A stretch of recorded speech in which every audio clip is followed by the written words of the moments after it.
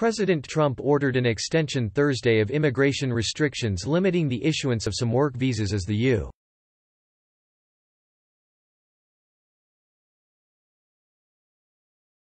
U.S.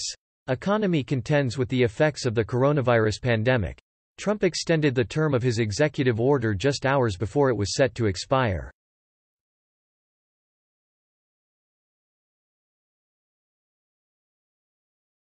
The order will now expire at the end of March, extending into President-elect Joe Biden's first term in office.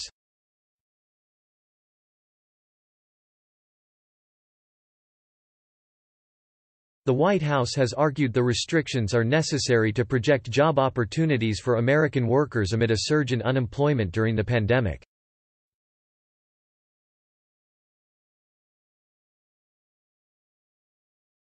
In a proclamation detailing the move, Trump noted that COVID-19 continues to significantly disrupt Americans' livelihoods.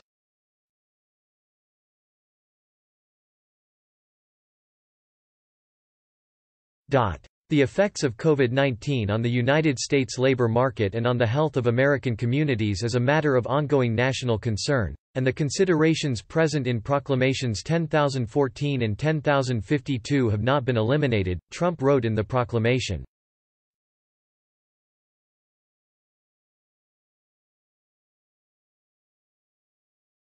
The Trump administration first announced limits on the issuance of green cards for immigrants in April.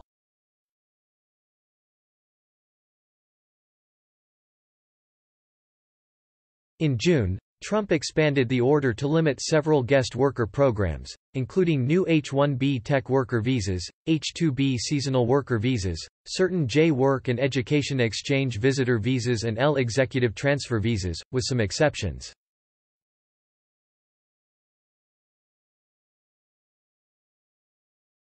Trump's proclamation noted that recent spikes in COVID-19 cases have surpassed previous highs in June, as well as the implementation of pandemic-related restrictions that placed further strain on U.S.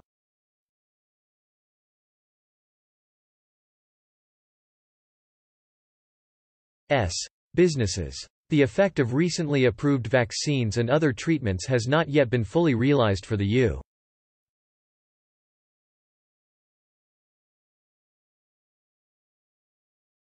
U.S. labor market, he added.